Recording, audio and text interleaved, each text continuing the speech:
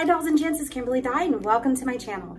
Today I'm going to share some of the items that I purchased during the most recent store tour at HomeGoods. I really hope you like them and stay tuned. This first piece is a part of a two-piece set.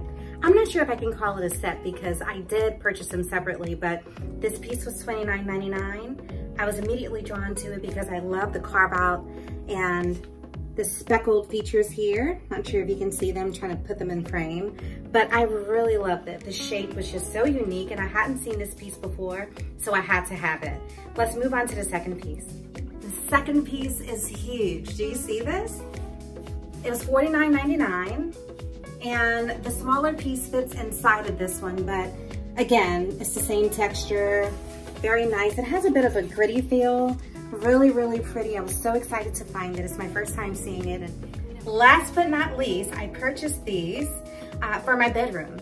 And so my bedroom has metallic silver and white, and it's pretty neutral because I love natural lighting, but I thought this would be an awesome complement for my bedroom. And let me move it up close here so you can see the detailing. You can see that metallic effect and why I love it so much. I hope you enjoyed today's decor haul. I look forward to chatting with you all and I'll see you in the next video. Ciao now.